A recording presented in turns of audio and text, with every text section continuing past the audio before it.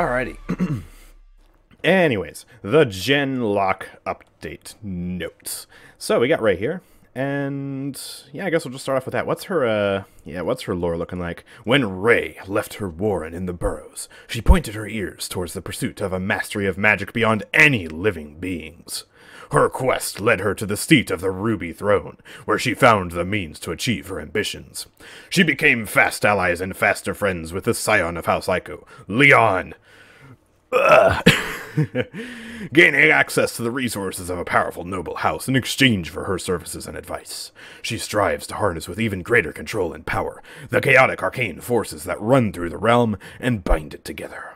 A rare magical prodigy, her tale has just begun. Is that a rabbit pun? She got a rabbit tail? The scholar of House Ico pursues perfection, and she will throw the book at anyone who gets in her way. Just imagine her primary fire. Yeah! Just throw books. That'd be great. I would love that.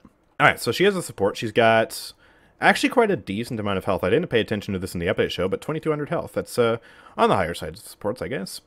And yeah, she's got a very interesting kit. So yeah, primary fire, honestly, kind of boring, kind of basic. You got 6 shots, you deal 450 damage over 0.7 seconds, so on the low end of DPS, compared to someone like Grok or Corvus or even Damba.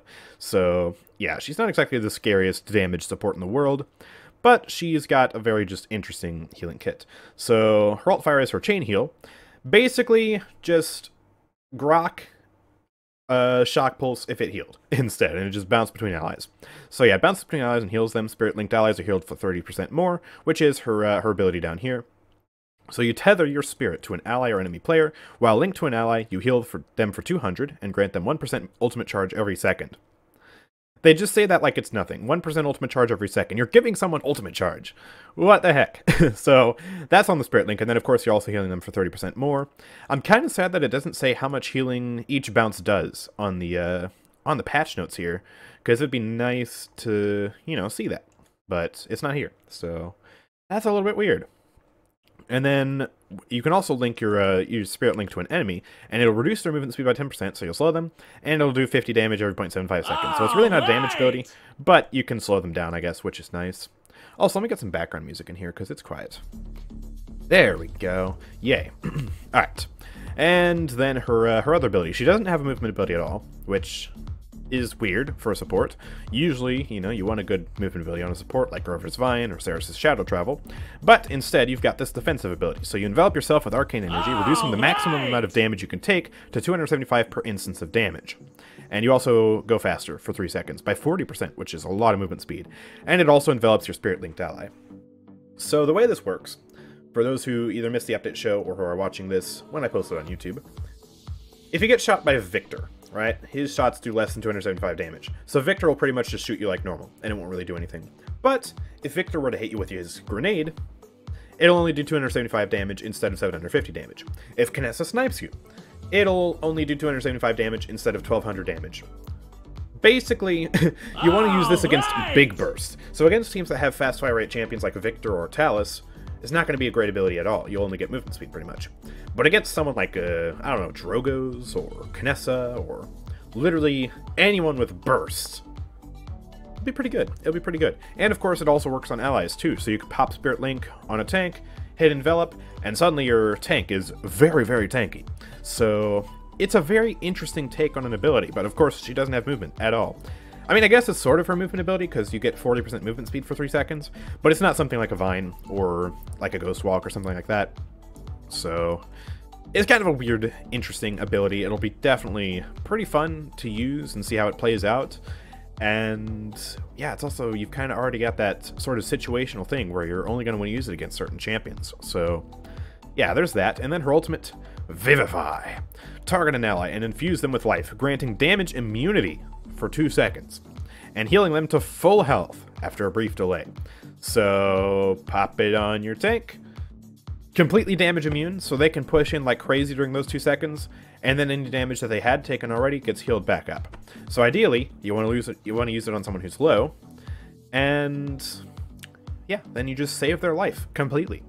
Like, I imagine Cauterize will still affect it because it doesn't say status immunity. It only says damage immunity. So they can still be crowd controlled, I assume. But, and of course, have Cauterize and non-hit effects and stuff like that work. But, I mean, literally just making someone immortal for a few seconds? That's crazy. And if Spirit linked to the targeted player, Ray will also be healed to full. So, but the way they showcased this in the update show, it kind of looked like you could only use your ultimate on the linked target anyways. So, I think this healing is just a given, kind of. I don't know. It's a little bit finicky. It's a little bit weird, and we're definitely going to have to check this out on the PTS. Which, by the way, now's a good time to mention. Once the PTS comes out, I will be streaming it on Twitch and on YouTube. Well, I won't be streaming it on YouTube, but I'll be making videos on YouTube. So make sure to follow me in both places. All right. Yep. Dang, rip Grok. Oh, no. Guys, don't spoil me. I got to get to the Grok part yet, all right? If he even is in this update, I don't know. We'll see. When will it come out? That's a good question. I mean, if I had to guess, I'd say late Friday, because that's usually when it's been. But if it's not late Friday, then probably like Monday or Wednesday or something like that. I don't really know, but soon-ish, I guess. Kind of. I don't know. Anyways. On to her 3 talents. So her default talent is Extension, which is very basic. Just increase the range at which your chain heal bounces. So you can bounce between a more spread out team, and yeah, you don't got to worry about your chain just falling flat. Her next talent is Restraint. Linking to an enemy with Spirit Link progressively slows the player over 3 seconds. After 3 seconds, the enemy is rooted for 1 second. That looks different to what it was shown in the update show. Wait a minute. In the update show, they said that this would, when you Spirit Linked with an enemy, it would, and then you used your, what is it called? Your Envelop. They've got some weird stuff going on, because you, after linking to someone with Envelop, you're supposed to completely 100% cauterize them. What the heck? Am I forgetting something, or did I hear something wrong, or I don't know, I'm confused. They said it would stop them from healing? Yeah. Something's up with that. That's weird. Okay. Well, anyways, her level 8 talent is Focus. This one does look accurate. So Spirit Sync cooldown is increased to 6 seconds, and it only lasts for 2 seconds, but the effects are tripled. So, yeah, I guess instead of getting, 200 or whatever it is, yeah, instead of healing them for 200 and granting them 1% ultimate charge every 1 second, you'll give them 600 healing and 3% ultimate charge every 1 second for 2 seconds in total, so 1200 healing, and then 6% ultimate charge, theoretically, in theory, or something? I don't know. Anyways, let's take a look at our cards. So we'll see if there's anything interesting in here. You can reduce the cooldown of Chain Heal after hitting someone with Sigil, which I think is her, yeah, it's her primary fire. Okay. So cooldown reduction on Chain Heals, increase health, okay, that's boring. Ammo, boring. Movement speed after earning a killing blow or elimination. Boring. I want to see if she has, like, interesting cards. Kind of like how Vatu has some interesting cards. Reduce the damage you take for 2 seconds for each ally hit with Chain Heal. This effect stacks. And you can stack it up to 5 seconds per chain. Oh, that's interesting. That's very, very interesting. Okay. So, I guess this will kind of give her some survivability then. Also, can we just appreciate the card art? Just kind of vibing with Leon. Alright. Grant 50% reload speed to each player who Chain Heal bounces to. For anywhere from 0.5 to 2.5 seconds. Wow! Oh, yeah! That's like almost max movement, or max reload speed. So, wait a minute. Scuttle Dredge or Damage Damba with Leopori Prayer and this card. Reduce the cooldown of Chain Heal after hitting an enemy with Sigil. Big brain? Oh, that looks interesting. Okay. Of course, it's not going to be that strong on someone like Maeve, but for certain team comps, this would be a really good card, I think. Wow. Also, I just missed this card accidentally. After taking 2,000 to 1,500 damage, your next use of Chain Heal does not cause it to go on cooldown. Oh, so if you get really low, your Chain Heal will basically not have a cooldown? That's an interesting card, but that's a lot of damage too, so I'm not sure how good that one will be. And then grant ultimate charge to each player, which Chain Heal bounces. So she's got 2 forms of granting ultimate charge? Okay, so when they showed her in the update show, I thought she was pretty underwhelming, but these cards, it looks like a lot of her strength Like, she's got some decent strength in her kit, like with Spirit Link and whatever. But it looks like a lot of her strength will come from her cards. These look pretty sick. These look pretty fun to use. What the heck? I'm excited to use those. Holy crap. Imagine, I'm thinking of like the possibilities. That Leopori Prayer, that's got me thinking of like Ray plus Dredge combos, or Ray plus Damba combos. That could be cool. Anyway, Spirit Link. Increase the healing Spirit Link provides to your linked friendly target by X amount of health. Alright, cool. Straight up increasing your healing in base kit. But it's a really slow healing ability anyway, so I don't think this one will be too good. Transfer 25% of the damage your Spirit Linked target takes to you, while Spirit Linked to an ally what? And then you take X amount of that damage. This breaks the health threshold. So that's just like a...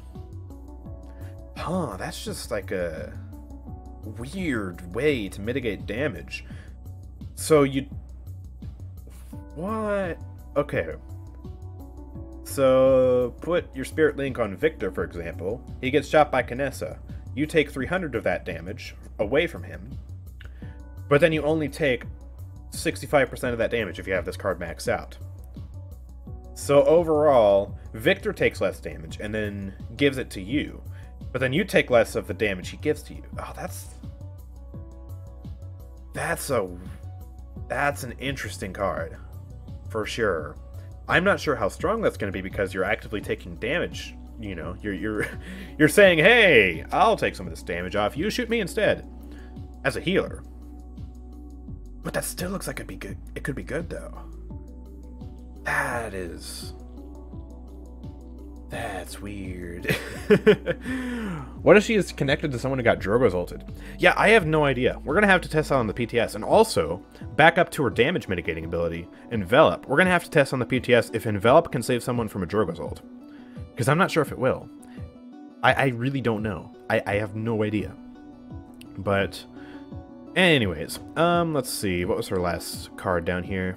Her last few cards. Linking to a new target reduces all your cooldowns. Okay. And reduce the damage done by any enemy you're linked to with Spirit Link. Oh, so you link to an enemy, and they do 25% reduced damage to you? Oh. But it says reduce the damage done by any enemy you're linked to. So I assume that means it's not just damage reduction on you. It's basically like, you link to a Kinessa, and she does 900 damage per shot instead of 1200 damage per shot to anyone she shoots. So that's just a permanent damage debuff as long as you're linked to someone. And then they gotta kill you to do more damage. Oh, that's going to be an interesting card. Especially that's going to be an interesting card to run on her damage build. Because while she doesn't have the greatest DPS, this card will just straight up nerf the DPS of anyone who she's fighting. So, she kind of makes a fight fair that way. These are some interesting cards. These are some really interesting cards. I want to play with this on the PTS so badly. Alright, and then Envelop, last final few cards here. Using Envelop reduces your linked friendly target's cooldowns. Interesting. Reduce cooldown of Envelop, okay, boring. Heal when you use Envelop, okay, boring. And increase the maximum amount of damage mitigated by Envelop by 7 to 35%. Okay, interesting. Envelop cards don't look that interesting. I mean, we'll have to see what enveloping magic works like. Increase maximum amount of damage mitigated by Envelop by 7 to 35%. So I assume this means that the threshold of Envelop, which is 275, would then be lower, so it'd be something like 200 then? Or something? I'm confused by that card. We're gonna have to test that on the PTS. I don't understand it. Anyways, cosmetics. So yeah, already we got a skin for Ray. No skins for Yaggroth, but we got a skin for Ray. So Beach Bunny skin from the season pass of 2021. It's kind of just an interesting little take on her. Kind of neat, kind of nice. Fits the summer theme for sure, since this is coming out in the middle of the summer. Harvest. That's just kind of a base recolor. Red fiery version. And then of course we've got the gold skin, which reminds me of Vatu a lot. In terms of like the general just aesthetic of it, the patterns on the, what is this, a dress, cloak, kimono, something, thing? I don't know. Whatever this article of clothing she's wearing. I like the patterns. I'm not sure if it'll be as good as the Vatu gold skin, but it still looks pretty good, nonetheless. And yeah, of course then we got some emotes, which look pretty cool. Let's zoom in a little bit more, just so we can... Whoa, that was a lot of zoom. Okay, it's kind of weird how it puts them on the left side of the screen. But there you go, you got the emotes. Default emote looks pretty cool. And then we've got this one as well. Neat. She's got some cool emotes, I guess. And then MVP poses. Just kind of chilling. And then just kind of chilling. Alright. Let's scroll back out. There we go. Alright. So next up, we've got the, so do we get a gold skin? Yeah, we got a gold skin for Ray, but not for anyone else, I don't think. Peach Bunny is just a recolor with extra steps. I mean, yeah. But she's got like a new hat on and stuff like that, so... I mean, I think it's cool, you know. It's more interesting than like Vatu's recolor, even though Vatu's recolor is amazing, or his season pass skin is amazing, don't get me wrong. It's just got more to it, which is nice for Ray, so that's cool. Anyways, Genlock Crossover Pass. So this is a kind of a crossover collaboration with the Genlock, which is a show I have never watched. And I never even heard of it until the Paladins crossover. So, I don't know. Maybe I'm just bad, or I don't know what, but we've got some really sick skins as a result of this crossover. So we've got a larger event pass, or it's called the crossover pass actually, but it's basically just an event pass, but longer. So it has 30 levels of rewards, instead of the usual, what is it, like 24? And yeah, you've got 5 skins for 5 unique heroes, instead of just 4 skins for 2 heroes. So yeah, it's a much better crossover pass in terms of like the amount of content, but it's also more expensive. It costs 750 crystals. So yeah, I mean, you are paying for more content, so it makes sense that they charge more for this, but for those who don't have that many crystals to spend and that much money to spend on crystals, a little bit unfortunate. But we still have, of course, a few free skins from like the free pass. I think the let's see. Yeah, so the Maeve skin is an instant unlock for purchasing, and then I think the Viktor skin was the free one. So yeah, anyways, let's see. So obviously Event Pass is going to have, you know, the extra XP and gold boost. And then we've got Cammy Maeve, which is honestly a pretty cool skin. When we saw this in the update show, my favorite part about the skin was the daggers. They looked really, really sick. Most of the weapons in this Event Pass actually look really phenomenal, but yeah. Also, I'm not sure why every one of these guys has a mech in the background. I'm sure it has something to do with the show, but these mechs I don't think are actually in the game in terms of like skins, so yeah. Anyways, then we got Valentina Kinessa. She's kind of like a Russian sort of person. And the thing about the gun is, so normally Kinessa's carbine, like, it extends when you're sniping and then it shrinks back down when you're in carbine mode. This weapon does not extend or retract. It's just absolutely chunky no matter what. So in third person, she's constantly got this just huge rifle out. In first person, there's kind of a disconnect, because it looks smaller in first person, so that it's not like a pay-to-lose weapon in that aspect. Honestly, my least favorite skin of this event pass, but they still did a good job on it. Like, the actual model of her character itself looks fine, and the voice lines are cool. Like, I just don't really like the weapon of this skin. But anyways, Chase, Viktor. Yes, this is the free skin. Honestly, I don't really have any gripes about this skin. It looks great. I mean, the voice lines are pretty chill, and the gun itself looks fantastic, as well as the sound effects. It's just a very solid skin for Viktor, and it's free, so yeah, don't have to pay money for a cool Viktor skin. But hey, I'll take it. Then, in my opinion, and I think in a lot of people's opinion, the highlight of the event pass, the Kazu Zhin skin. So, yeah, hopefully when I take this and put it on YouTube, I'll have like some of the like actual visuals and stuff they showed in the update show.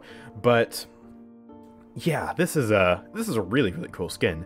And the neat thing about this is, since Kazu apparently in Genlock only speaks in Japanese, the voice pack is also completely in Japanese.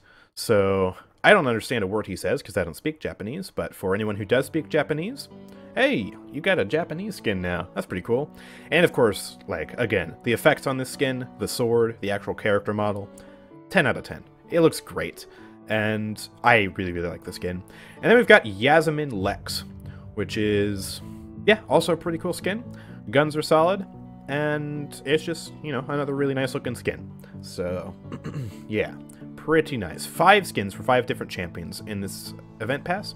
And we've got champions who haven't necessarily gotten a skin in a while, like Kinessa, Lex, so yeah, pretty darn cool. And then there's also some sprays and avatars and stuff. I don't really care as much about these, but I'm sure some people will be like, wow, I love this avatar, or something like that. I don't know. They're cool, I guess. And we also got some 3D sprays. Again, not my cup of tea, but they look nice, and if you like it, then you like it, and you can get them.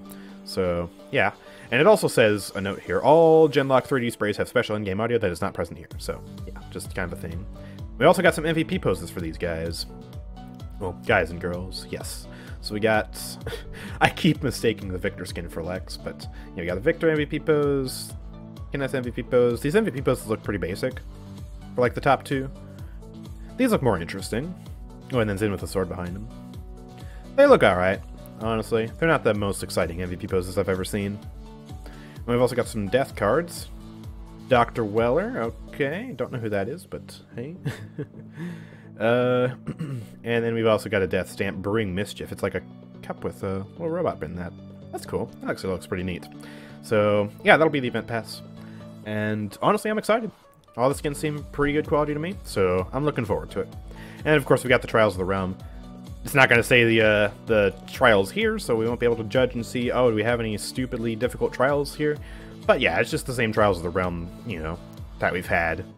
And with some new stuff in there, of course, we got crystals, gold, levels, stuff, things. We got this new loading frame, which, it looks pretty cool. It's animated, which is, you know, it's nice. It's better than you can say for some loading frames. Then we've got the avatars, we've got the static sprays, and some more 3D sprays. So, again, not necessarily my cup of tea, but if you like it, and good for you. So, yeah, there's that. And what's next? Oh yeah, the bounty store is coming back, right. So, I think there's a few updates to this. So, let's see. We're reopening the bounty store with more updates to come in patch 6. As we continue to expand the system towards that goal, we will be making certain changes. In the short term, there will be pricing changes in the updated version. To compensate for this, and in light of exploits from the previous implementation, we're normalizing previous bounty coins such that the players will have between 100 to 1,000 bounty coins when we open the store. For the vast majority of players, this will be an increase from their previous balance. So you log in, you have more bounty coins. Unless you're somebody who abused glitches, in which case you might be capped at 1,000, or something. I don't know.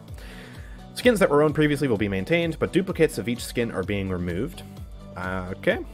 And bounty skins will be priced at more bounty coins per skin moving forward, but we've multiplied the rewards from daily quests by 30, and are adding additional ways of earning coins. Overall, we expect players to see more coins and value relative to previous iterations going forward, and they intend to tune numbers. Cool. And, of course, I'm excited for one particular way to get bounty coins, which, you know what, let's just scroll down to that. Twitch drops. So, if your account is linked to Twitch, you can earn points for watching Paladins on approved streaming channels. I'm not sure how I become an approved streaming channel for this, but I kind of want to try. So, I'm definitely going to try hard to get that, once that's a thing. And then, yeah, you gain 5 bounty coins for every 4 hours of stream viewing. So, if you watch a stream for a while, you get bounty coins. 4 hours, though, that's a long time. Jeez, for only 5 bounty coins? I would do, like, 5 bounty coins every, like, hour or something. Because most people don't have time to just sit down for 4 hours of a stream. I don't even stream for 4 hours long. That's crazy. Anyways, back up to the top. We got more skins for sale. In the new bounty store, each skin will still be on sale for the same 3-day window, but we'll keep a rotating stock of 3 skins, staggered such that one skin will change each day. So I assume that you've got 3 different skins, and it takes a total of 9 days to get each skin basically available. So, yeah, you've got like skin 1, 2, 3, 1, 2, 3, 1, 2, 3, and then after that 9-day period is over, you get a new set of 3 skins that stagger 1, 2, 3. So, yeah, I guess if you miss a skin one day, you'll have another day to get it, unless you're just unlucky and it happened to be the last day it was in rotation. So, there's that. And then there's also the Bounty Store event exclusive. Players who purchase an event or crossover pass will have access to another skin for the duration of the event. This slot will only be available to players that have purchased the current pass, though the skin itself may be available through other methods such as chest or direct purchase. Please note that this slot remains consistent during the pass and does not rotate out or have limited quantities. And basically, if you own the event pass, you'll be able to buy a unique skin for bounty coins, I guess, which is interesting. And then, yeah, additional coin earning. Oh, yeah. Oh. Probably the most controversial thing this update, at least I've seen so far. They're adding ads, but they're doing it in a way that is completely optional. So, I mean, I guess I have to make it extra clear because they made it extra clear themselves. If you're playing the game normally and you don't want to watch ads, you don't have to watch ads. but they're still adding them. So, starting this patch, we've implemented a new feature where players will have the option of watching ads in-game to earn gold, bounty coins, and other rewards. Now, we know you probably have a few questions and we wanted to be upfront and clear about a few things. These ads are completely optional. Players that would like to earn rewards via this feature will need to click on the new Earn Free Rewards button on the home menu and opt in for an ad to start playing. If you don't opt in, you'll never see an ad and your Paladins experience will be the same as always. So, no forced ads. But there's still the option for ads if you want free stuff, I guess. And they're of a quality and standard that you see on TV or other mainstream video service providers or streaming platforms, so nothing sketchy. And if you watch an ad, you'll always receive a reward. Every ad watched will reward 100 gold. That's it. And you can also earn other rewards like bounty coins and boosters. So, yeah, I mean, you know, ads are interesting, I guess. I mean, at least they're not forced, though. It is an option. If you don't want ads, you don't have to have ads. So, that's good, I guess. And I guess for those people who want extra stuff, you know, and don't mind watching ads, this is a thing. And I guess it means more money for Evil Mojo, too, so... I guess it's fine. It's just, you know... it's the idea of ads in my PC game. Yeah, I don't know. Anyways, let's just move on. Limited time modes. So, yeah, there's going to be a bunch of modes. They're only showing 2 here. But there'll be 6 unique and 2 previously popular modes that will rotate through the patch cycle. So, yeah, I think these are 2 of the new modes that'll be in the next update, but they're not going to show all of them here, I guess. I'm not sure why, but I guess they want to keep it a secret so that you all get surprised. But there's still 2 here, so pick any. In celebration of Paladin's 50th champion, which is Ray, we're letting you pick whichever champion you want. Teammate already picked them? No problem. Play 5 Groks if it makes you happy. That makes me happy, so I'm going to play 5 Groks. You know what? This is going to be just a manic mode. Imagine 3 Yagoroths, 2 Groks, all just stacking on point. But then that's against 5 Burn Monster Tyras. Oh no. Alright, Hunter versus Hunter. 2 gunslingers stand opposite each other. In the blink of an eye, 2 guns are drawn. When the dust settles, only one of the former comrades in arms will be left standing.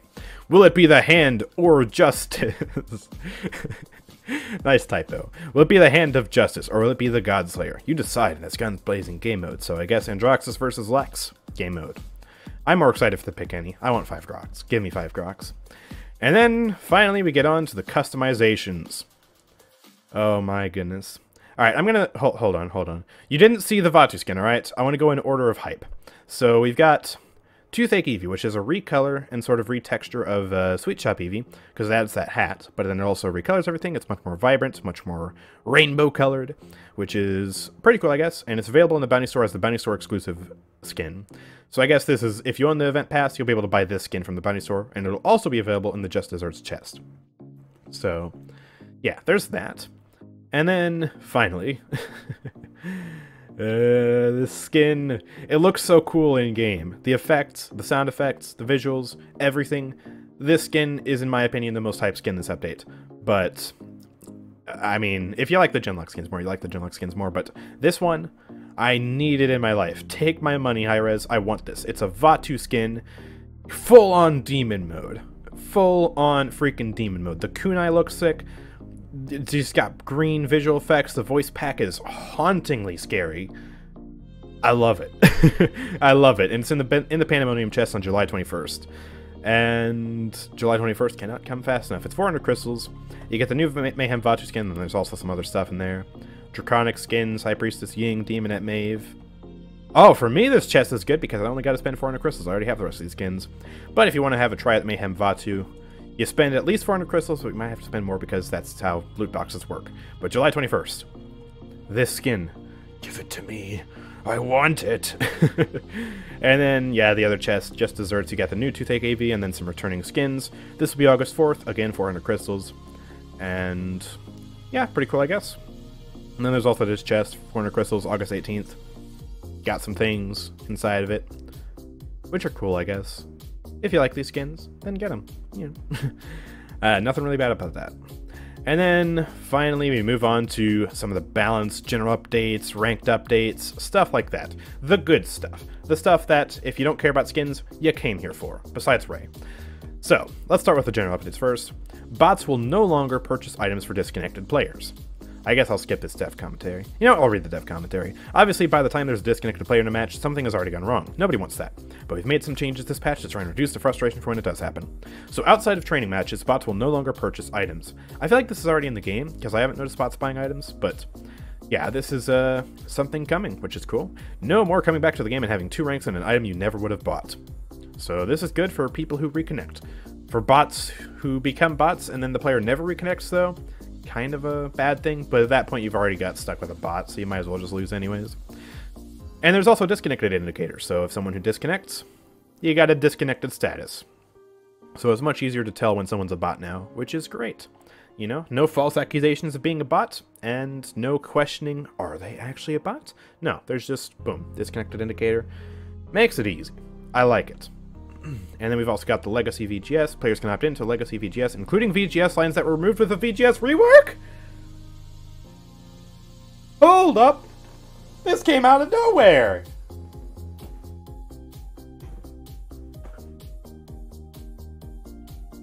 Yeah! Oh my gosh. Alright. Alright. Well. Oh, that's amazing. So VGS lines from old skins which had, you know, good stuff like Chancellor Damba. Do shut up! That line, every single line will be back. You can tell people to be quiet again. You can tell them bye. You can tell them nice job. Yes. Why only PC players? I don't know. I guess it's a struggle on console or something. I don't know. Kind of sad that controller players can't use Legacy if they wanted to.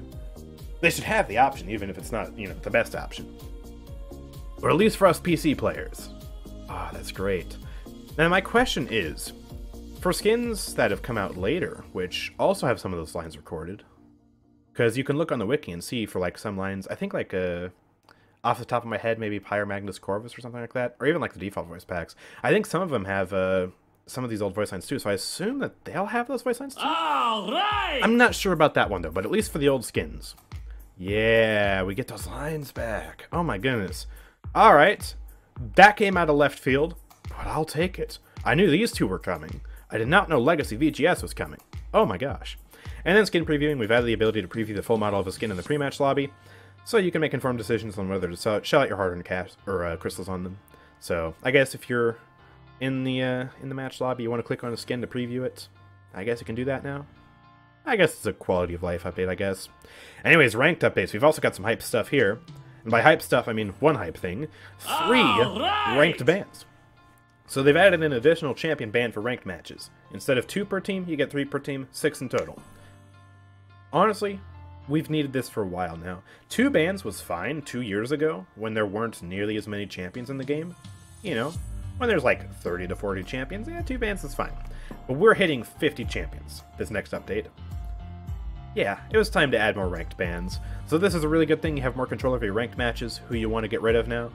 So yeah, now I can ban Furia and Io and someone like Leon if I want to. Just get all the annoying people out, you know? So that's great. And then there's also, you know, new split rewards, gold chests, determined avatar, stuff like that. And for some reason, the previous map update, map rotation was updated in patch 4, and they plan to keep it in effect for the duration of split 2. So I guess we're finally getting a new split as well, which is nice, finally. So yeah, I'm not sure why this is a thing, but it is. So, yeah, that's cool. But 3 bans, though. Who uses Io unranked? Nobody does, but I can ban Io anyways, because she just annoys me way more than she should. You know? Anyways, let's see. Now we can ban Leon, Khan, and Ray to get the entirety of House Ico out of here. Yeah, that's why they brought 3 ranked bans in, is so that you can, you can continuously ban everyone from House Ico. That's a great change. Alright, time for the balance. Now this is a doozy. We've still got half of this entire page left for balance and bug fixes. So, yeah, there's going to be a lot to talk about here. A lot of talent reworks, too. So, this will be interesting. Dev commentary. Talents are one of the multiple ways in Paladins to customize your gameplay experience. Some talents weren't providing enough to the overall playstyle of their champions, or were underutilized, less liked, or all of the above. These talent reworks are meant to be a fresh take on their champions' playstyles, and a targeted change to specific playstyles that we feel were unhealthy to the game, and in some cases, both. We know that there were at least some players who enjoyed the previous version of things we changed, and we plan on listening to player feedback and working with the community to embrace the potential of what we intend as new fun aspects of these changes. Lots of talent changes. This will be interesting. So, I guess starting off with Genos. Luminary. So, Genos is no longer the support that gives you increased damage. So, yeah, Luminary, bye-bye, no longer 10% increased weapon damage. Instead, all allies who are affected by Astral Mark are healed for an additional burst of 250 when you use Astral Mark. So say you've got an Astral Mark on Viktor, you've got an Astral Mark on Fernando, and then you apply a new Astral Mark to, I guess, Ray. Fernando, Viktor will all get a burst of 250, and I'm assuming maybe you also get that burst of 250 on Ray too. I'm not sure if that's how it works, but at the very least, those two people who already had a mark, you'll apply another 250 on top of that. So you want to go from max mark duration, mark cooldown, and just spam them out. And you'll get more healing out of Genos that way, which is nice. I've had a problem with this healing for a while. I suggested percent-based healing, but I guess they're taking a different route with it, and we'll see how strong it is in game. I still don't think Genos is going to be the best healer, or even like a great healer at that. I still think he'll get outclassed by someone like Saris or Furia, but it's still an interesting way to kind of make him a bit of a better heal, so that's nice. It will be good for having flanks and damage team comps. That's true, Hawk. That's true. It's kind of like a different alternative to Corvus in that matter, which is interesting for sure. So, yeah, it'll be interesting to see how this works going forward. But yeah, no more damage buff from Genos. No more just straight 10 seconds of having 10% extra damage. No, you got to get your damage buffs from other sources now. Yagroth, Hunting Party Tyra, Drogo's Fire Spit, stuff like that. Furia, Solar Blessing. So they're not changing Exterminate, which is weird. They're changing Solar Blessing. So when Pyre Strike comes into contact with an ally, it'll stop and heal anyone on this beam, has been changed. So it still heals people in the beam, but the healing has been nerfed by a pretty significant chunk, down from 150 for 0.5 or 0.05 seconds to 100. So decent nerf to the healing. It's still going to be a very strong healing ability, but it's not going to be, you know, just you're unkillable inside the beam like it was last time. And instead of it just automatically stopping on someone who you hit, it'll stop in place whenever you refire the ability. So you shoot out your beam, and say like, with the old Solar Blessing, say like a Viktor runs in front of you as soon as you hit the beam, so it just stops on him and then nobody gets healed. Instead, you just fire it through him, he gets brushed with some healing, and then you keep on firing it through, refire it to stop it right on your tank. So it's pretty nice. You're going to be missing a lot fewer Solar Blessings now, because you have more control over it. And you can also just stop it on a flank. So you use your Pyre Strike, you throw it at a flank, you stun them, you stop it on them, they take a tiny bit of extra damage. By no means a replacement for Exterminate, but it means that she's got, I guess, better healing now with Solar Blessing. I'm not sure if it'll be people's go-to, but it definitely looks like it'll be a better option than the old Solar Blessing, so I like that. Anyways, let's see. Kinessa. Oh? Okay, this one wasn't in the update show. Eagle Eye. So instead of increasing headshots, new. Sniper Rifle gains increased fire and charge rate at the cost of reduced damage per shot, and while scoped, gains increased maneuverability. Huh. All right! Okay. That's interesting. So I guess now if you want big bursts of damage, you only have one option now, and that's going to be steady aim. So instead of rewarding you with extra damage for hitting headshots, and potentially one-shotting somebody, you don't one-shot anybody now unless they're Evie. But with this talent, you aren't even one-shotting Evie. So you shoot faster, it's more forgiving for that, but you do less damage per shot, and you're faster. Well, I guess less slow, not really faster. I'll definitely want to give this a try, because a more forgiving sniper rifle sounds interesting. But I'm not sure if this will be meta compared to steady aim. Like, maybe for people who have bad aim because it's more forgiving with a faster fire rate, but I'm not sure if it'll replace steady aim, though. That's fascinating. Ooh, and also, since you have faster fire and charge rate, actually, those on-hit effects, like the raw healing per shot and the extra ammo per shot, those will be more powerful too because you're shooting them faster. You're getting those fully charged shots faster. So that's interesting. Okay. Yeah, so I guess the dev commentary, they said it was frustrating to take a large amount of damage from a character at long distances. So they want to change that. Fair enough. Atlas is getting a very interesting change. So Let's see. Unstable Fissure. Instead of just leaving behind an unstable fissure that explodes after 3 seconds when you activate Second Chance, instead, if you activate Second Chance and you're next to another enemy, you rewind them too. So you got 2 forms of rewinds now. So you've got your, of course, your regular rewind, which you shoot out of your gun. Then you've got your Second Chance with Unstable Fissure. More crowd control on Atlas. Just straight up, more crowd control with this. So yeah, instead of going Deja Vu and rewinding multiple people that way, you could also use Second Chance to rewind multiple people, and then further rewind someone with your right click. And you could also just... Here's what you can do with Atlas with this talent, right? You ult someone, shoot him with the first charge, shoot him with the second charge, then your ult expires, then you rewind them with Second Chance, and then you rewind them with your right click, and they just don't play the game for like 20 seconds. So that's the thing for Atlas. Again, I'm not sure if this one will be meta or not, but it looks like it's better than the old Second Chance. You've got to be very careful rewinding yourself with this talent, though, because, well, that's just another way that you can accidentally screw over your teammates. You accidentally rewind someone who you know was about to die while you're trying to go away yourself, and then you save your life, so you got to be careful.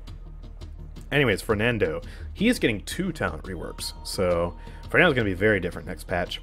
So Formidable, his worst talent by far, just straight up, objectively, terrible talent, is getting reworked. So instead of healing you, you now get 2 charges of your charge, which is an interesting sentence there. And each charge deals an additional 100 damage, so 500 damage per charge, and you're also crowd control immune while charging. So against heavy CC comps, against this Atlas talent, you'll have those charges to keep you crowd control immune. And to compensate, the cooldown of charge is increased to 13 seconds. But you still got ways to mitigate that, like with the reducing cooldown of charge on shield card. So, yeah. Just kind of an interesting, kind of like a second alternative off-tank talent. But you could also sort of point tank with it, with the crowd control immunity, because that is, of course, very helpful. And that extra mobility, too, is a thing. So, yeah, there's that. And then Aegis is still going to be a very spammy shield talent. Basically, instead of having an infinite duration and a reduced cooldown, you have a resource bar instead that regenerates over time instead of using a cooldown. Basically, Khan's shield, but bigger. Straight up. Now, what I'm thinking is, I don't think the cooldown reduction card Towering Barrier is going to affect Aegis now, so you might not want to use that in your Aegis build anymore. I'm not sure if that'll affect how fast the resource regenerates, so we'll have to see about that. But, yay! We got Khan's shield on Fernando now. Also, just Reinhardt, but okay. Anyways. Balric! Architectonics is getting reworked too, so I think this is the final talent rework. But, yeah, so Architectonics, the Dome Shield now costs 35% ultimate charge, so Snowglobe Barrack, and it places a flamethrower turret with modified values and no shield.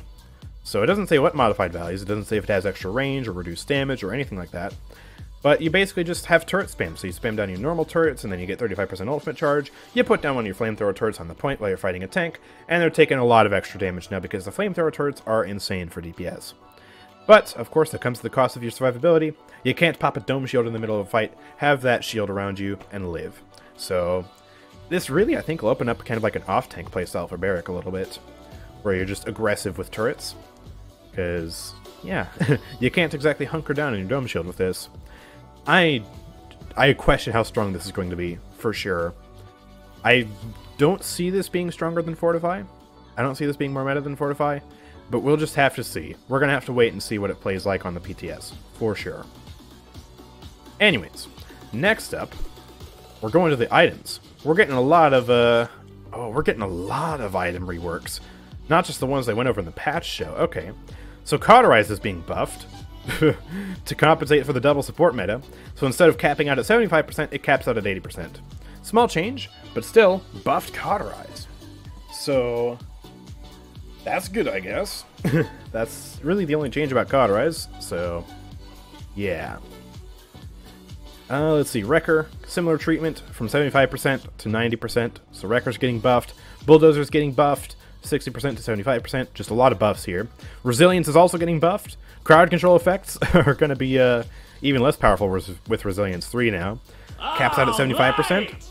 Rejuvenate is getting buffed, 15% to 18%. Oh my goodness. And then we've also got some interesting stuff here with Haven and Blast Shields. You can already see, Blast Shields has been removed from the game. Oh no, I guess Drogos and Bomb King are overpowered now. Except they're not. Haven is just raw damage reduction now. Just straight up, raw damage reduction. Reduce the damage you take from attacks by 18% instead of 21%. So they've nerfed the value from 21 down to 18. But you only need to buy one item now to mitigate all forms of damage. So you buy Haven, and Bomb King's not doing much damage. Viktor's not doing much damage, just across the board. So you're basically spending 50% less credits to get maximum damage reduction. But of course, the maximum has been reduced down to 18%. So, yeah, Haven's cheaper. Or not really cheaper. I guess Haven's cheaper than buying both Haven and Blast Shields in the current patch. But then, yeah, it's not as effective, but it's still really effective because it's, you know, one item reduces all your damage reduction. This seems like it's going to be really, really strong. I'm not even going to lie. This seems like just a huge, huge buff. But yeah, Blast Shields is gone. Because, you know, not really a point with Haven. So, yeah, instead we get a new item, Guardian, which increases the effectiveness of shields you create by up to 21%. So stuff like Barrack Fortify with Guardian, you got a lot of extra health on that thing. So stuff like Half Shell. Stuff like Half Shell. If this increases the health of Half Shell, does that mean potentially, maybe, one more proc of Berry Reef? Which means maybe Guardian plus Chronos Makoa Half Shell might be good. Oh, we're gonna have to test that. We're gonna have to test that. But also, it does not affect card or passive generated shields, so Octavia passive, not going to be affected. Cards like the shielding card for Grok, not going to be affected. It's just like, yeah, Barrack Shield, Makoa Shield. I assume this also affects Torvald Shield. Like, pretty sure it affects Torvald Shield, so indirect Torvald buffs, I guess? I don't know. And the cost is 300, so it's the same price as Haven. So this will be interesting. Also, Veteran got removed, the last item on this list here. Instead of healing for an additional % of your max health every second while out of combat, I thought they were going to rework Veteran to just make out-of-combat healing happen faster. But no. Veteran increases your maximum base health. So it's not a flat numbers. It's not like you can pick Evie by Veteran 3 and you've got 300 extra health. No. It's a % based thing. So it's going to be stronger on tanks. So it caps out at 12% extra health. It costs 250 now instead of 150. But picture Veteran now on someone like Rom. Or Yaggroth. Yaggroth's going to get, I think someone said in the chat earlier when we were talking about this, like 720 extra health if you max this card out. I'm pretty sure. Fact check me on the math, I guess. But, yeah. Veteran on tanks. Actually going to be viable. You get Veteran, you get the buffed Haven, you get the buffed Rejuvenate, and you get Guardian. Tanks are going to be nuts next patch with all these items. They're going to be nuts. But of course, if you buy a Veteran, Guardian, Haven, and Rejuvenate, you don't buy Cauterize. So, yeah, that's a bit of a trade-off, I guess. But still, this is a thing now. Oh my gosh. Poor Evie. No benefit from Guardian. Reduced. I mean, I guess Haven's still good on her. Pretty much no reason to buy Veteran. But yeah, just buffs across the board with items. It's crazy. It's absolutely crazy. Anyways, we finally get onto the general balance changes now. So, this will be interesting. Oh my goodness. Let's see. Atlas, Temporal Divide. Greatly increased the size of Stasis Field, but its cooldown was reduced by 50%. And they increased the cooldown to 65%. Wow. Even longer cooldown on the big wall now. Jeez, you're never going to see the big wall. Okay, maybe Unstable Fissure will be meta for Atlas with Temporal Divide just getting nerfed again. Alright. Barrack. Okay, nice typing there. Buy Veteran on Torvald with tank build. Ah yes, buy Veteran, buy Guardian. Boom. Torvald OP. Alright, so Tinkerin got buffed, more damage. Alright, cool. Combat repair. Healing your turret while standing near it has decreased scaling. Decreased health scaling on forged alloy. Man, when coupled with the bulldozer nerf, or bulldozer buff, I mean, where it does more damage to deployables now, it's certainly not going to be feeling so good. Ooh, and one-man scrap nerf. That's huge. So instead of 30% reduced cooldowns, only 25% now. Oof. Okay. Lots of barrack nerfs then. And on top of that, architectonics rework. That's going to be interesting. Alright. Well, let's see. Inara changes. What is she getting? So, increased healing while standing in Warder's Field on Caretaker. Okay.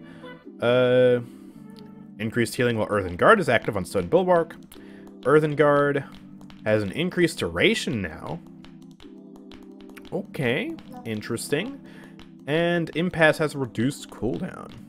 So, Inara buffs? Inara has been a staple of the front lines, but we feel she can use a couple of minor buffs to bring her to a slightly better spot. So Barrack's getting nerfed, Inara's being buffed. They might be on the same level now. Although maybe not. I don't know. Does anyone actually use these two cards? I just usually go for damage reduction cards, but okay. Alright, Makoa. Cannon. Increased maximum damage fall-off range. Okay. Is that a buff? Maximum damage fall-off range. Yeah, I think you can shoot slightly farther now. And hitting Yaggroth with a Dredge Anchor will now apply a 1-second stun. Before, it would just bounce off her. Now you can actually use it to stun her. So that's kind of a nice quality of life change, I guess. Cool. Now, does this mean that if you hit Yaggroth with Dredge Anchor, apply the 1-second stun, will Pluck then do bonus damage to Yaggroth? I'm not sure. Not really sure. Geez, there's so many tanks here. Terminus, Necromantic Might. Reduce the scaling of the damage required to generate a Calamity Blast charge. So, what this means is that if you run Necromantic Might, it'll take more damage now to get a Calamity Blast charge. So, yeah, it looks like they're kind of nerfing that, which is good, because Infinite Siphon build is pretty scary. Ooh, okay, Devastation. Heal for enemies hit by Calamity Blast. It looks like it was affecting shields and stuff too, because it says now it only affects players' pets and illusions. Okay. It watches. Generate Power Siphon charge for each enemy hit with Massacre Axe. Also got the same treatment. Same thing with Abomination. Yeah, just affects fewer things now, I guess. Cool. It's your boy! Torvald! Alright, what's going on with this boy? What's going on with this dude? It doesn't look like a full rework, but it looks like he's got some buffs. So Protection. They increase the shield value of Protection to 650. Up from 500, so base kit Protection's a bit more valuable now, but they increase the cooldown from 6 seconds to 9 seconds. So it's a bigger shield, but it's you can spam it less. I'm not sure if 3 seconds is really worth the extra 150 healing, or 150 shielding, but okay. We'll just have to see how that feels, I guess. You're gonna have to be a little bit more careful with where you put your protections now. And of course, I guess this can be buffed by the new Guardian item too, so that's cool. Nullify has increased range and reduced cooldowns. Okay. No bonus damage, which is kind of what I wanted on Nullify, but alright, more range, shorter cooldown. Cool. Off-tank Torvald, yeah, let's go. Recharge has reduced cooldown as well, so more personal shields, and Gauntlet. Ooh, Gauntlet has more damage per shot. Off-tank freaking full frags Torvald, let's go. We got buffs for that. Oh, and Hyper Beam got extra damage too. But still no crowd control immunity in Hyper Beam. That's weird. He really needs that. It would just be such a nice quality of life buff. I don't know why he doesn't get that. But, alright, let's see. We would like to invest the time and resources it would take to make significant sweeping changes to Torvald, as we think he deserves it. Thanks, Grandpa. In the short term, however, we feel he can use some love across the board. Okay. So, I guess maybe sweeping changes will come later, but these are just some nice buffs in the meantime. Still not going to be like super top tier tank or anything, but I guess he's better, sort of. Gosh, Torvald. Alright, Yaggroth, the final tank on this list. So let's see, Piercing Quills. They removed the increased damage taken by enemies hit with Piercing Quills after being affected by Caustic Spray. Oh! Okay, so what I said earlier with Luminary being nerfed and no longer having the damage buff. I said you could go Yaggroth for that. I guess you can't go Yaggroth for that. Well, alright.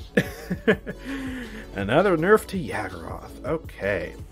Primal Vision, let's see. They reduce the interval between pulses, so they happen more frequently now. Reduce the duration of Primal Vision by 10%. And reduce the duration enemies are revealed by 15%, so the Primal Vision is nerfed as well. Caustic Spray has increased range and effectiveness. Or increased range and effective range. Okay.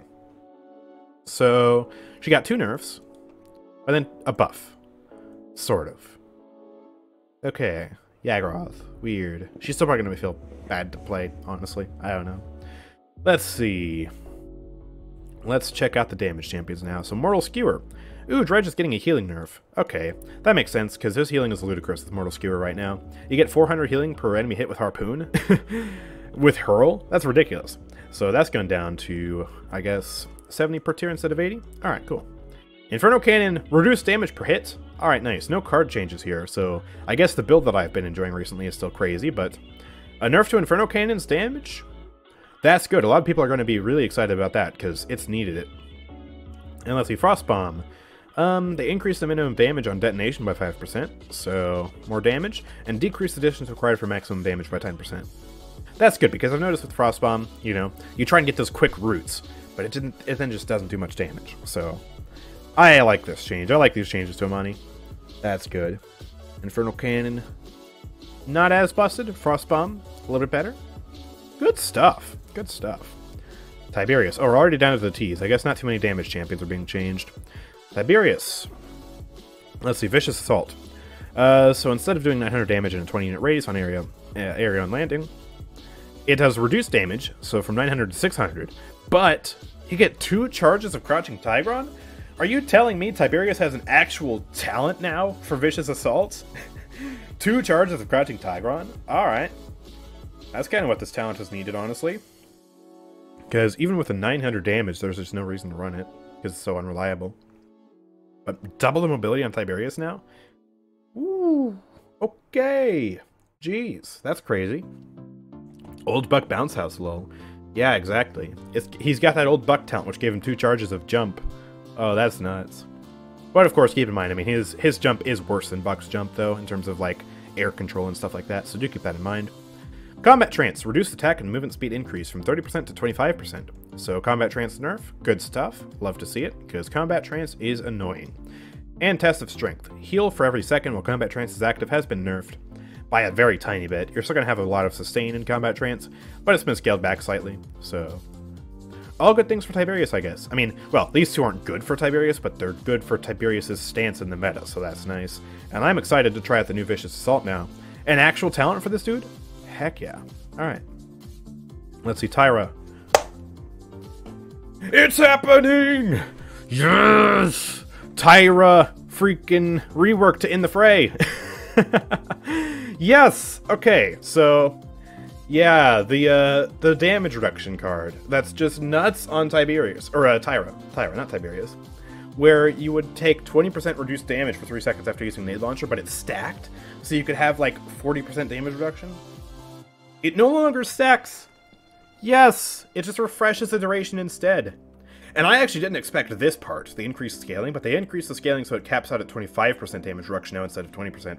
Honestly, I would have been fine with just keeping the 20%. But, I mean, this is still exactly what I wanted. That's exactly what I wanted for Tyra. Just this change right here for In the Fray. Been wanting it for months. It's finally here. Oh my goodness, that's great. Just no longer stacking on the In the Fray. Yes! Awesome. Alright, next up onto the healers. Solar Blessing. Yeah, as noted in the rework section, reduce healing, yeah. Light Forge. Current hitting Kindle Soul reduces the cooldown of Pyre Strike by 5 seconds, and it can happen once every X amount of seconds. Now, hitting Kindle Soul increases your movement speed by up to 40% for 0.6 seconds. That's a very short time to have 40% increased movement speed. Okay, interesting. So I guess they're kind of nerfing the spamminess of Pyre Strike then with Light Forge, because you could run this card as well as the card which reduces it on your movement ability hit. But yeah. Anyways, let's see, Grok. Oh no, my boy is getting nerfed. Oh, he got 2 of them. Oof. Okay, so this healing totem I wanted. This healing totem change I wanted, right? Increase the cooldown. I wanted that nerf to make it more balanced. But they really had to do my Totemic Ward talent like that. Just taking it down from 30% increased healing to 10%. So instead of 390 a second, it does 330 a second right now. Which means in total it'll do 990 healing per second, I'm pretty sure. Which is still close to 1,000 heals per second. So if you stack all 3 totems, it's still crazy. Area healing. I really didn't want them to do that to Totemic Ward. if they were also going to do the healing totem nerf, but they're just bringing out both of these. Okay. Yikes. Well, fine with this change. Honestly, I asked for that. Just straight up, like in my grok guide. But this one, ouch. Alright. Grover, Vine. This patch is so good. They just keep bringing out these things that I've been asking for, just completely out of left field. Which is, I didn't expect them to actually listen and add this, but okay, Vine no longer targets allies. I've been complaining about that for months. Years, probably, at this point. Like, I've just been saying, I would like Vine so much better if I could only target terrain. Because, yeah, this exact reason right here. Frustrations players experience with Vining to an ally who runs in front of them. Alright! Thanks! Jeez, alright. Let's see, Ren's Soul for Ceres. Detonate your soul over the stacks on enemies, yada yada yada. Increase damage per detonation, but increase the cooldown. So, less spammy now for your talents, Soul Collector and Agony. Which I guess is a fair way to nerf those, and it's only 1 second, so it's fine. And a tiny bit extra damage. Honestly, I didn't really think Ceres needed this change, but I guess you do, you high res. And Fade to Black. Reduce the cooldown of Shadow Travel after activating Restore Soul. Can now only happen once every 5 seconds. Okay, yeah, I was wondering about that, because whenever you run this card, you get Chronos 3. It feels like you have a Shadow Travel every, like, 4 seconds. So, I guess this kind of nerfs her survivability, which, you know, it can be annoying trying to flank a Ceres, and she's just Shadow Traveling. Like, just constantly, so... Alright, that's fine, that's fine. And Ying, last healer before we move on to the flanks. So, Resonance. They increase the speed at which illusions travel in Resonance, and they also increase the explosion damage from 500 to 550. So there's more of a reason to pick this now instead of focusing Lens, if you want area damage. Cool. Buff to that playstyle. I'm fine with that. Just don't pick Resonance Solo Healer, or I swear I'm gonna be mad at you. Just don't do Resonance. Don't do Resonance Solo Heal, guys. But hey, cool. You know, if you got a second support on your team, you got the nerfed Grok, you can bring out the buffed Ying, and boom, there you go. Alright, finally, we got a bunch of flanks here, so let's get started with Koga. Submachine guns. Okay. His submachine guns are being buffed in terms of their damage. Not to the way they used to be, which is 40 per shot, but up to 38 per shot. So, right in the middle of the nerfed and buffed damage. Bit of a bump in his main numbers. You know what, dev commentary? You're exactly right. I am fine with this. That's great. Alrighty. And Lex. They keep coming through with the good changes, man. Damage increase has been nerfed from 30% to 25% on freaking Discovery, dude. That's exactly the number I asked for, too. It's like a freaking summer Christmas present. What the heck? Alright, sweet. Well, toning down Discovery Lex. Love to see it. Let's see, Maeve. Rogue's Gambit. Alrighty, so they buffed Rogue's Gambit. Not only do you reset the cooldown after earning an elimination, but you get more damage on the pounce. So instead of 10%, you get 15%. And you also reduce the cooldown of pounce by 2 seconds on Rogue's Gambit. So even more mobility on Maeve. Nice. Rogue's Gambit was my favorite talent for Maeve. Nice to see it getting buffed. Moji. Ooh, there's some changes here.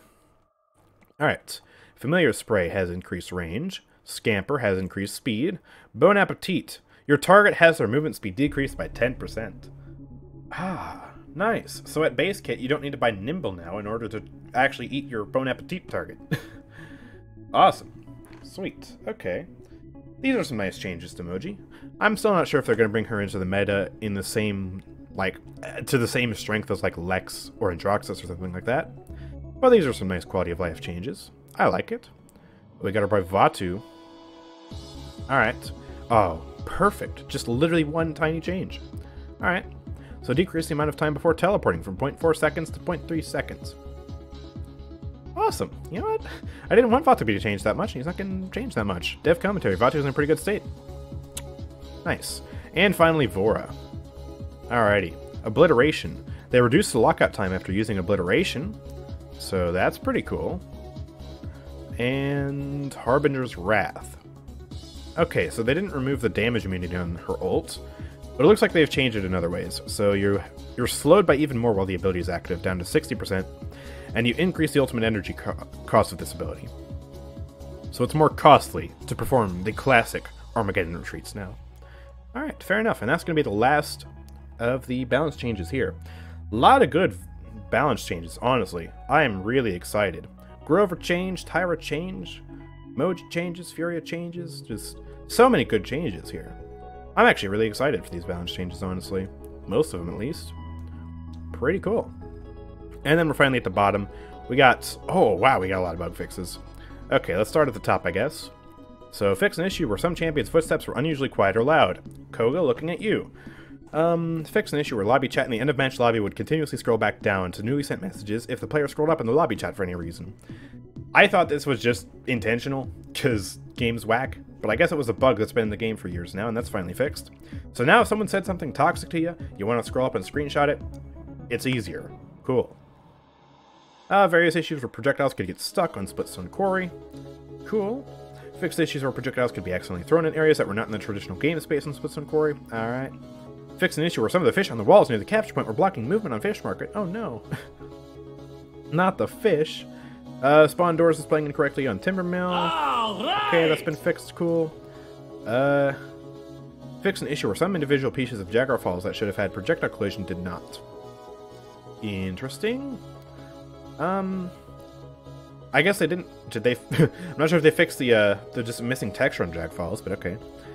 Players getting into annoying permanently falling states when colliding with certain areas of the map on Frog Isle. That's been fixed. Okay, cool. These all just look like generally good fixes, honestly.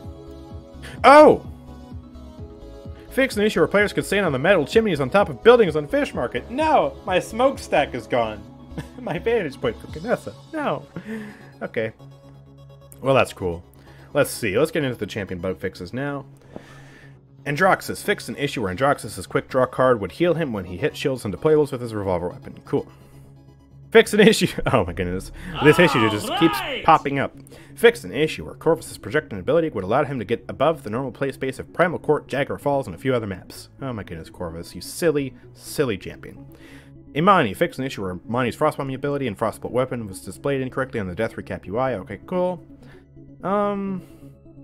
Fix an issue where Io's ultimate Begun could push players out of bounds on the capture point on Ice Mines. Alright. Genesis ultimate fixed an issue where Genesis ultimate through time and space would sometimes fail to do damage even when the visual effects indicated that it would. Yay! It's harder to get up Genesis ult now. Let's see. Lex could get more ammo than intended when he had the Death Hastens talent equipped. Interesting. Fix an issue where Leon's presence ability was too quiet when she had Merrymaker equipped. Okay. Moji could get stuck in the Timber Mill spawn room until the start of the following round. Really? Okay, well, that's a good issue that I've never seen. Just like this Ceres issue I've never seen. Convergence apparently could pull players through the map at specific locations on Ice Mines. Okay, cool. Ooh, Vora. Fix an issue where Vora's ultimate Harbinger's Wrath was granting more damage resistance than intended. Okay. Another nerf, which is really just a bug fix. Alright, cool.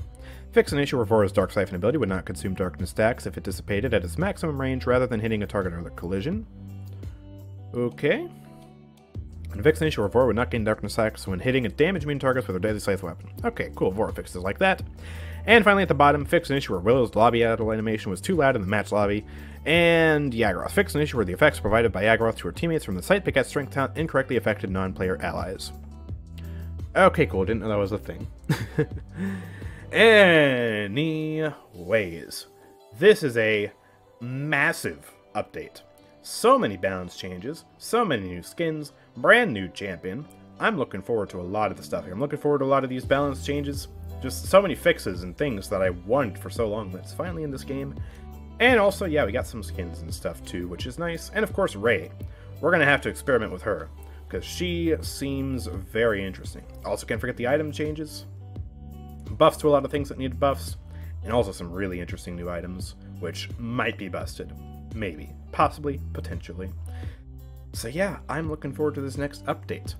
But, of course, that is going to be the end of this live stream. And I guess if you're watching this on YouTube, once I eventually post it on YouTube in video form, that'll be the end of the video. So if you guys have enjoyed, then yeah, make sure to follow me on YouTube and Twitch, because I will be streaming the update show on Twitch, and I'll be making videos about it on YouTube. So go check me out on both of those places there.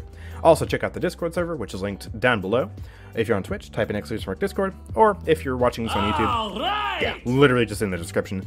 And yeah, I guess let's go ahead and just find someone to raid.